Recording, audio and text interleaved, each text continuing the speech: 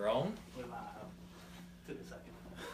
Welcome to Edified, episode number 19. We're glad that you're here today. We're glad to be able to come together and talk about something that Justin and I think is very important. I want to say hey to all those who are watching in Facebook Live, all those who will be listening throughout our recorded podcast. We're very appreciative of all of those who have given us very positive, edifying, encouraging words. We appreciate that very much. As you can see, it's a two-man show today. George is out of the country. He is over in Ukraine, and it was kind of hard to just, Skype him in. Yeah. We don't really know how to do that anyhow, but we're thankful for you. We're thankful to be together, and it's going to be a very, I believe, important subject.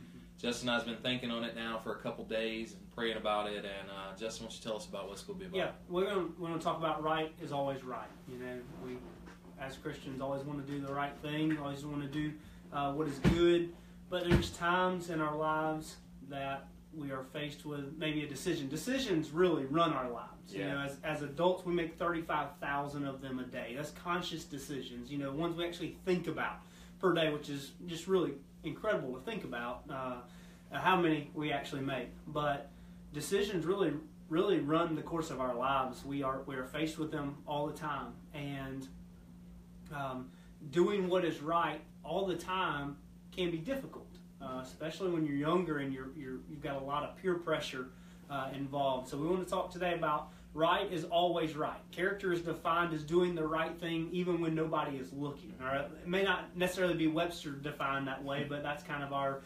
perception of how it's defined in today's culture. Yeah, Dr. Martin Luther King Jr., again, very famous for a lot of things, especially his civil rights leadership, but he made the quote, "The time is always right to do what is right." And, when that ties over into our lives, it helps us in a secular world for certain, but it really, what we want to talk about and focus on today is how much it helps us in a spiritual world, in our spiritual walks. And again, when we talk to you about things on the Edified podcast, it's certainly sometimes some things that are challenging, Right. but we also know that when we do these things, edification will come. And these are things that we want to challenge ourselves on, because it's very important to always do what's right. I know of someone, and this is fresh on my mind because I had to go visit my wife at her work today, and we are always sponsored by, you might wonder what I drink in my drink here. I like Pepsi Max. It's the only diet drink I care to drink personally, and so I drink it. And the drink machines at the University of South Alabama had Pepsi Max or Pepsi Zero, whatever it's called now. And so I had a couple dollars in it. It's Pepsi Black Label. Yeah, I had a couple dollars in change. So I put in as $1.50, and so I put it in. Well, it took my money. And so I they take a debit card. So I swipe my debit card and I think I'm going to get 2 of these a day. Well, it didn't spit my drink out again. And so I'm sitting there thinking somebody's going to come along, buy a Pepsi Zero, and they're going to get 3 of them. It's going to be their lucky day. But do you know, and I said someone, I'm just going to tell you it's my wife. She is so ethically right that if a drink machine gives her 2 drinks, she only takes 1. Because she says, it's not right for me to take that other one because I didn't pay for it. Wow. You know what I tell her? Hey man, like today, it took 2 of my drinks, so it owes me 1. Yeah. But that's kind of the thought process behind it. Or Pepsi makes enough money, so what's this one going to hurt? Sure. Right. I justify it. Sure. I'm going to take that drink. It owes me, Right. But when it comes down to it, and I'm not trying to get nitpicky with it, but we do have to make conscious decisions or unconscious decisions every day. That reminds me of a story, and I may get this wrong. I hope I don't. There was a new preacher in town, and it's probably one of these heavily populated areas because he got on the bus. He gets on the bus. He probably gives his $1. Maybe it was a 50-cent bus ride. I don't know. Anyways, the bus driver gave him extra change. Okay, and he goes to the back and he sits down. He sits down on the bus. He starts counting his change. He realizes he's been given a quarter too much. So whatever the bus fare was. Well, when he gets off the bus, when he comes to a stop, he walks up there and he says, "Hey, sir, you gave me an extra quarter." He said, "I knew I did, and I knew you were the new preacher in town." He said, "I'll see you Sunday." Wow. You know, how true that story is, I don't know, but how many times growing up do we hear that we're the only Bible that someone may read? Right. And that really is so true. It may be cliche a little bit, but it's so true that somebody could see your wife leave that drink, or somebody could see me in the grocery store do something that, knowing that I'm a Christian, knowing that I belong to Azalea City, knowing that I belong to wherever, and may be really positively impacted by it. Yeah, and there are so many ethical decisions that I believe we make as Christians, even as human beings, every day. You know, and certainly I'm not here. I have never said on this podcast, nor in my lifetime, that I am a perfect person. I make mistakes all the time. I cannot sit here and tell you I have never gone over the speed limit, because I have.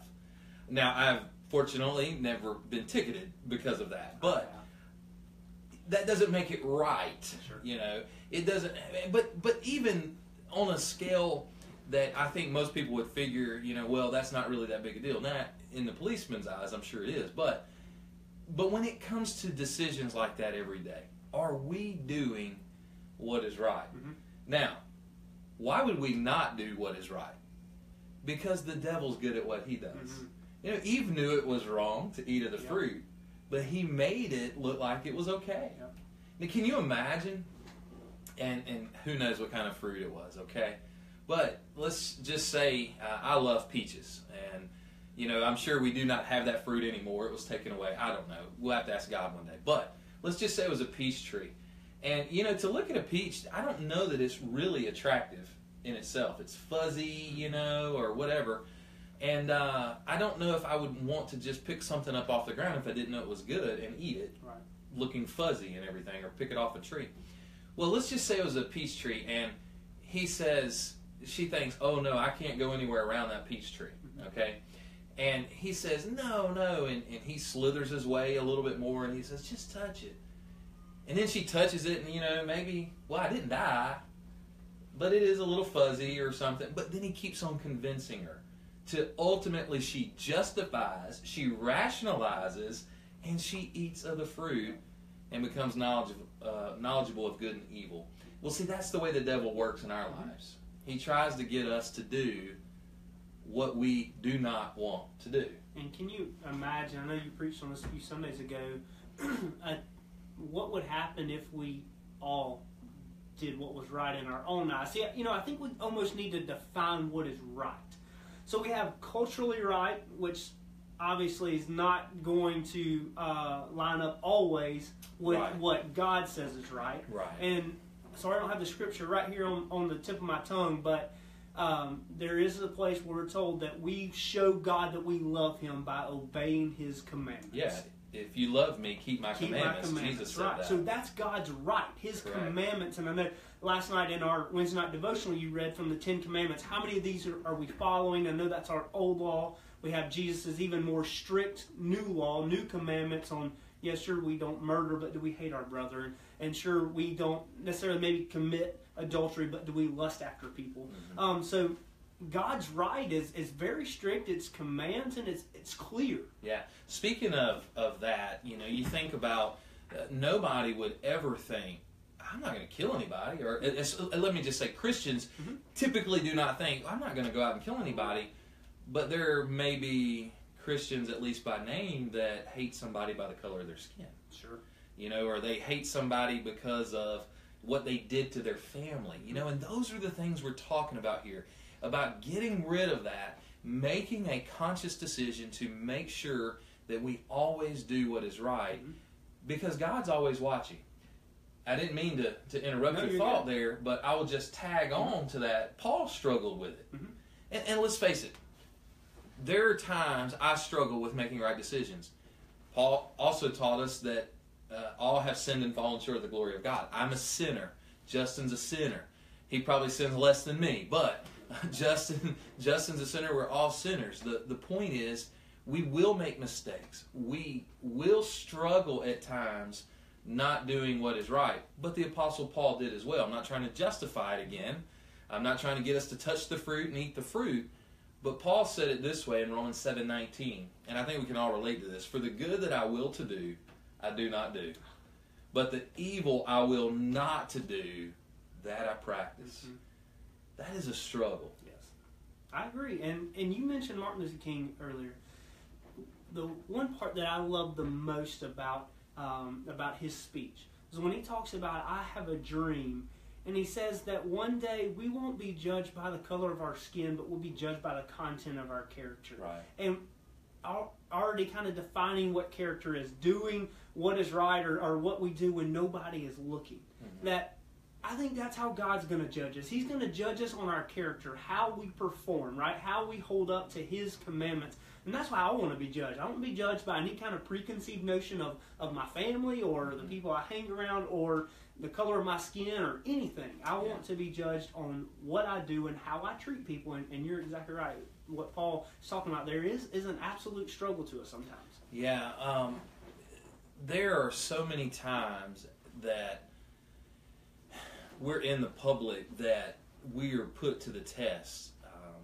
Last week we talked about negativity. Again, if you haven't seen our podcast or listened to it, you can catch all those, and we'll talk about that at the end. But we talked about negativity, and it's almost like once I got that out of my mouth and we talked about it, I went somewhere and I was put to the challenge. Mm-hmm. There were negative people around me.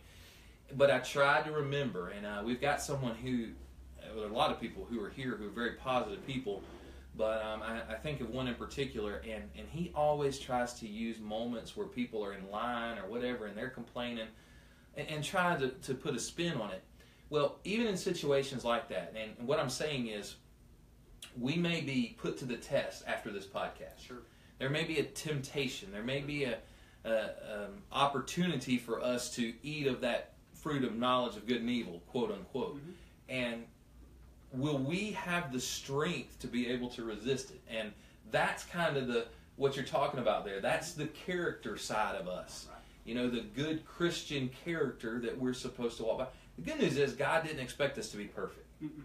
No, you're right. I want to tell you a story too. You reminded me of saying we may be put to the test.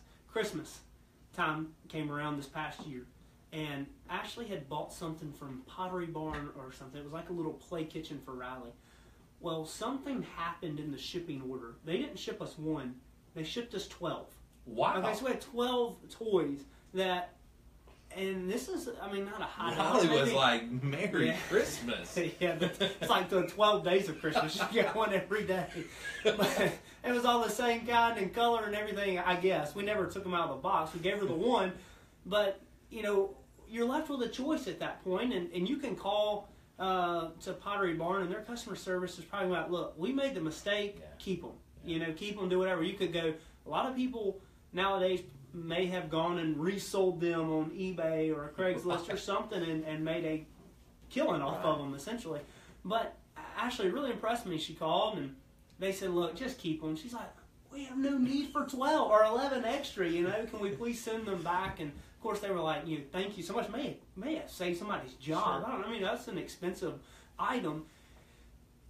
When that happens, and we're faced with situations like that, or if somebody charges you too little or gives you too much change, and you go back to the drive-thru, or you correct it on your bank statement or whatever, we may never see the benefit. And I say benefit from that, put that in quotations for all those who are listening, that we're not seeking the benefit, we're not seeking that glory, but we may not see the impact on somebody initially in the short term. But I think in the long term, we've mentioned this commercial before, one of the insurance commercials, if we can impact somebody and then they can take that and impact somebody and take it and impact somebody, it can be almost a snowball effect that we don't receive any glory, not that we want from it, but it just can, again, help impact people. Yeah. I never got 12 little kids' kitchens or anything, but I did get an extra hammer from Home Depot one time. It was under some stuff, and they rang me up or whatever, and the hammer, and I noticed it when I got home, actually, because it was, just loaded everything in the truck or whatever, and I got home, I was like, man, I didn't pay for this hammer.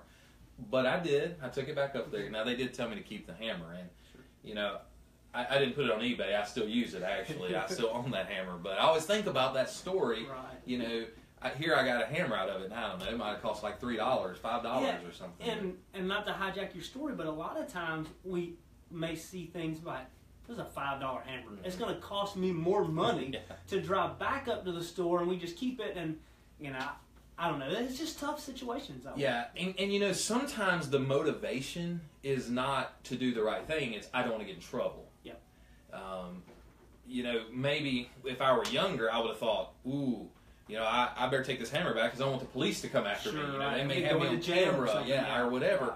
But and I think that's kind of how it is in our Christian walk. Sometimes when we obey the gospel and we become Christians, you know, originally we do it because we don't want to go to hell.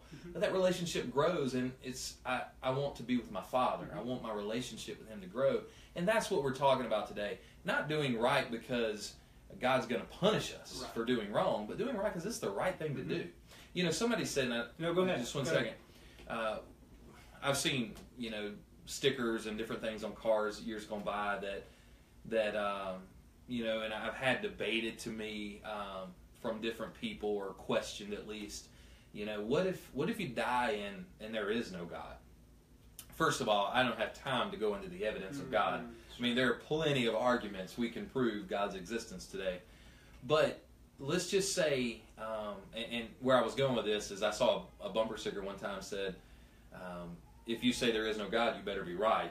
You know, and I think that's pretty strong. But if, let's say there were no heaven, there were no hell, there were no God, no anything like that. Now, obviously, we'd live in a state of chaos, okay, because there'd be no morals, etc. But let's just pretend just for a moment. If I died and I tried to do what was right, I tried to be a good husband, I tried to be a good father, I tried to be a good man in the community, you know, treat people the right way, do good, the time is always right to do what is right. I try to take advantage of that. Well, at my funeral, they're going to say good things about me. They're going to be good things said. This was a good man. He tried to do what was right.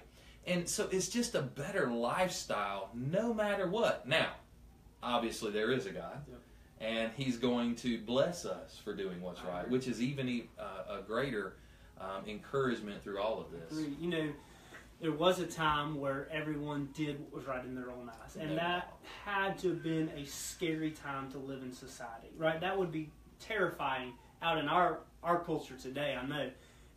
In 1 Kings chapter 15, in verse 5, it says there, because David did what was right in the eyes of the Lord and did not turn aside from anything that He commanded him all the days of his life, except in the matter of Uriah the Hittite. And I know how powerful David was and how impactful David was. And we're still can learn from him today, right? A man after God's own heart. Somebody who was maybe just as close to a living Jesus Christ as there possibly could be.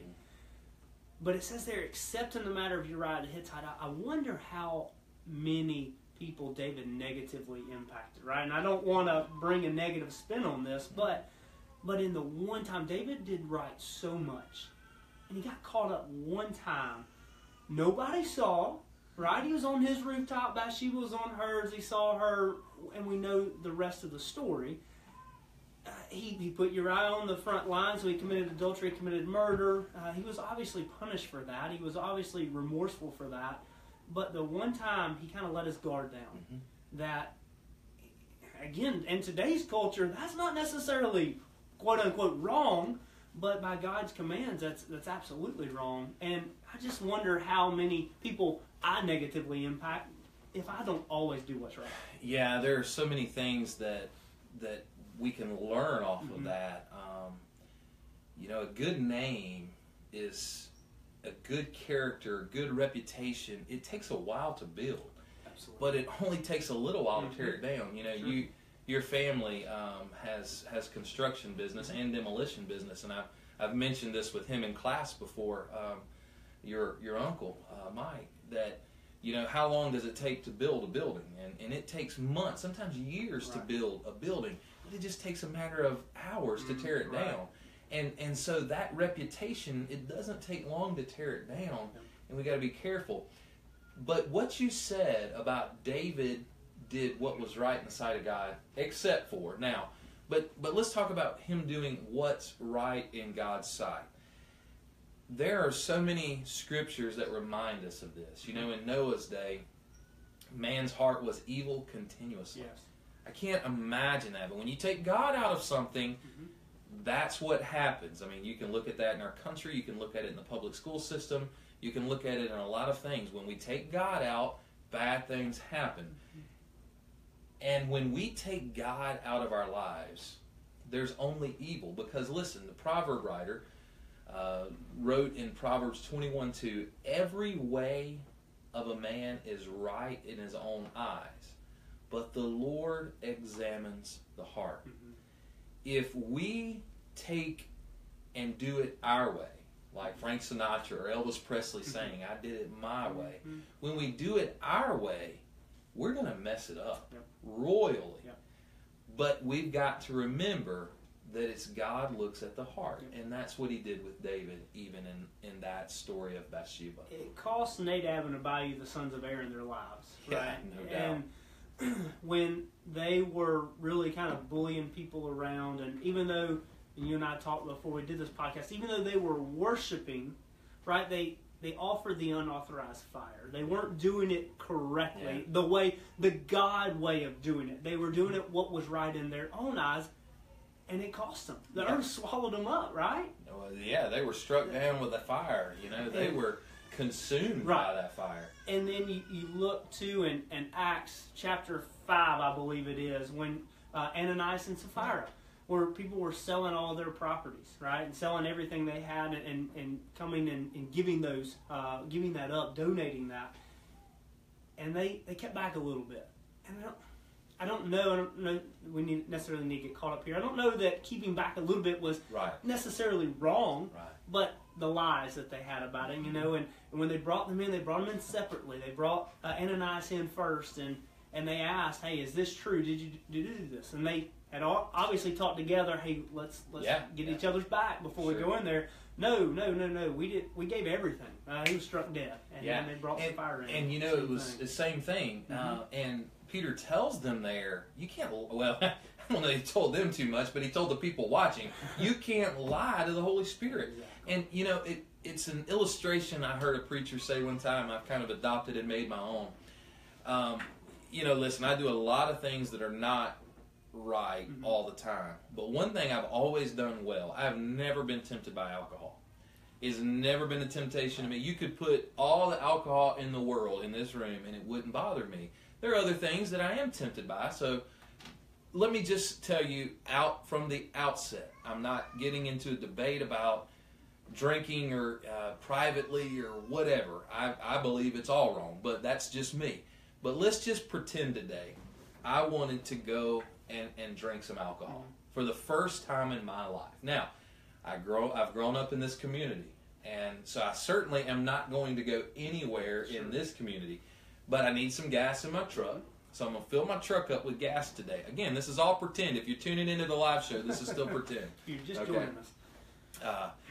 Let's say I fill my truck up with gas today, and I drive, I can get 300 and something miles out of a tank of gas.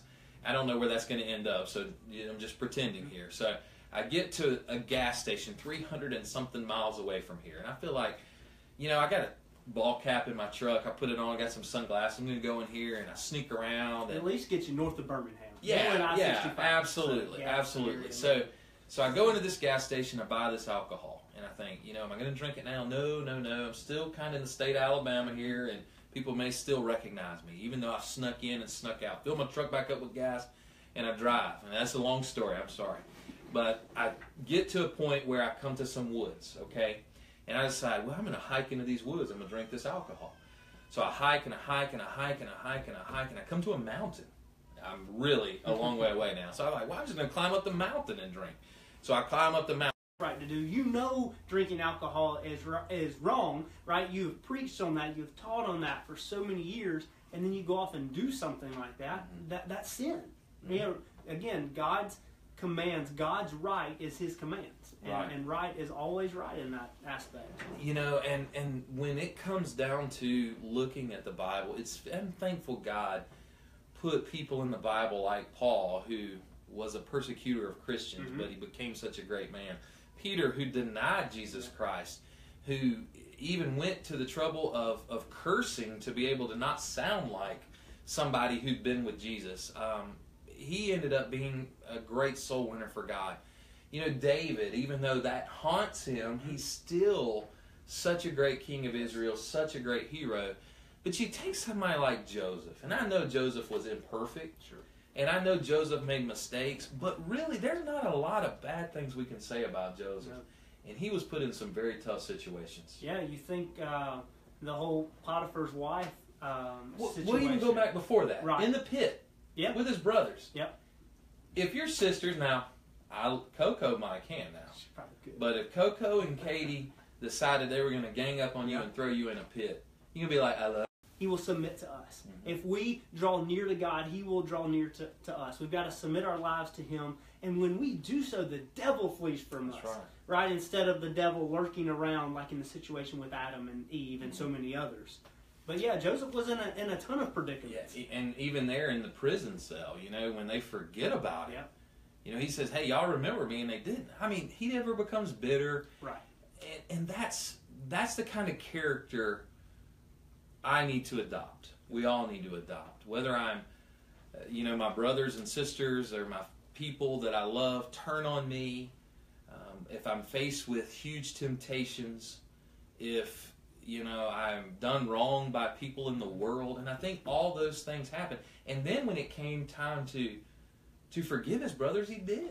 Yeah, I was going to mention that because you said the word bitter. I thought it was a good word in that situation. Is when Joseph finally saw his brothers again, there wasn't even a hint of a little bit of anger towards them. I mean, he had to go out of their presence, and he wept. Right. He was like, man, I finally am seeing them again. I don't know how many years that was, but I can't imagine what he was thinking.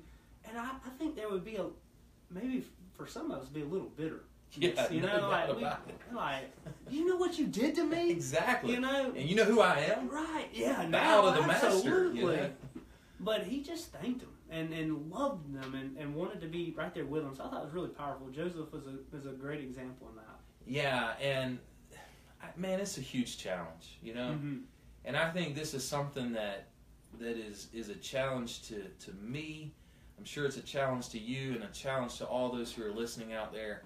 When we go down in the water and we contact the blood of Jesus Christ, we're changed people. Yes. We enter a contract with God that says, I'm going to strive to do what's right all the time.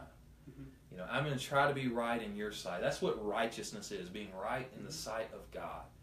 God, I'm going to try to uphold your righteousness all the time. Now, God loves us enough to allow us out of that contract.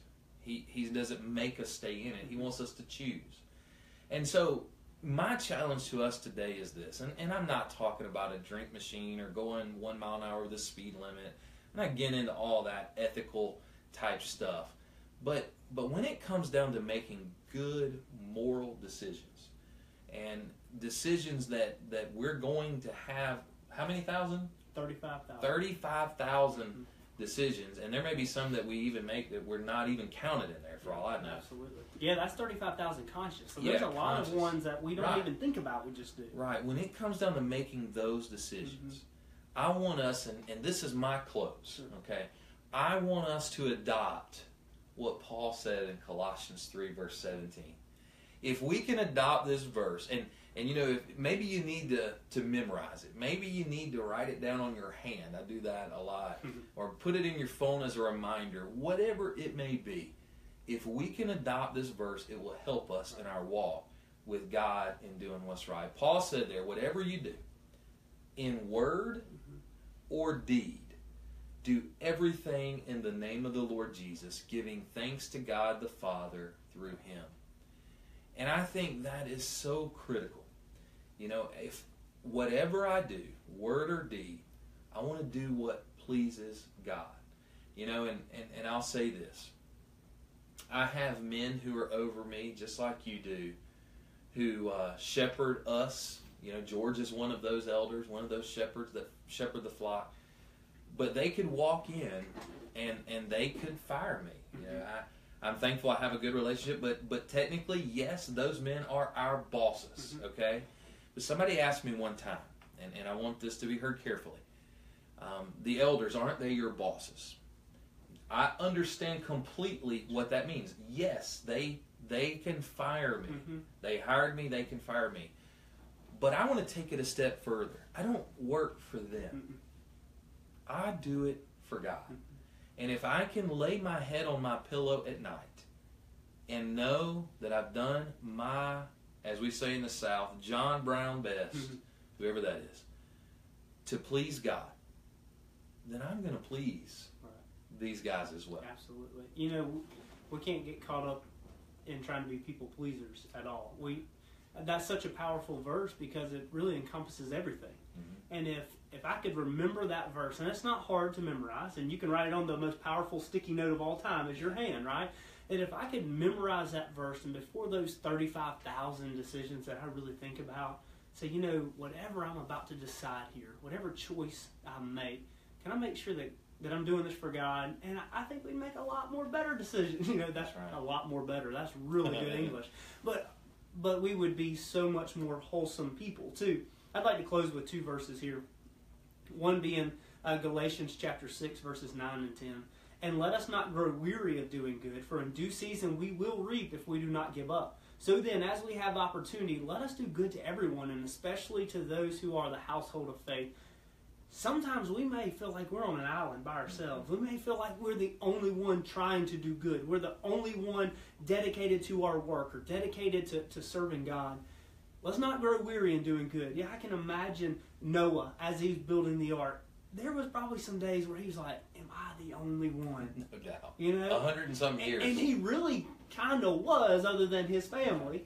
You know, I'm sure David had that thought, am I the only one that's trying to do good? Elijah definitely did, because I spoke in chapel this morning, I used Elijah. It's funny you said it, but when he was faced the prophets of Baal, and God had destroyed them, you know, he goes away in the next chapter and he's laying on his face like, God, everyone's abandoning your covenant. You know, I'm the only one that's left. But obviously I don't think he was at that time. We're never the only ones, you know. So let's not grow weary. Let's not grow weary in doing good. Right is always right. And then 1 Thessalonians 5, 14 and 15. And we urge you, brothers, admonish the idle, encourage the faint-hearted, help the weak, be patient with them all. See that no one repays evil for evil, but seek to do good to one another and to everyone. It's just, they're good scriptures to end with, to say, let's make sure as Christians that we seek to do good. Always. And understanding that if we are seeking to please God, then we have to just deal with that we're pleasing everyone else. That's right. Right? We work for God. That's exactly We work for God. Right is always right. The right defined there is God's commandments. And let's make sure as Christians that we always follow those. Again, thank you so much for tuning in. If you're Facebook Live, thank you for spending the last 35 or so minutes with us. Want to always remind you that you can find us pasted all over social media. Facebook, you can search Edified. iTunes, you can search Edified. Edified_podcast on Instagram. We're on Twitter. We're on YouTube. You can always personal message us or direct message us through any of those sites. Message our page directly. You can go to www.edifiedpodcast.com. I believe I got that right. If you have any topics in the future that you would like for us to discuss, please email us or send those through those social media outlets. We have had a few, and we always enjoy what you want to hear. We always enjoy speaking on what you want to hear, and really appreciate you tuning in again. Tune in next week for episode 19. Again, without George, but we hope George has a great time in Ukraine and all the work that he's doing there. Thank you.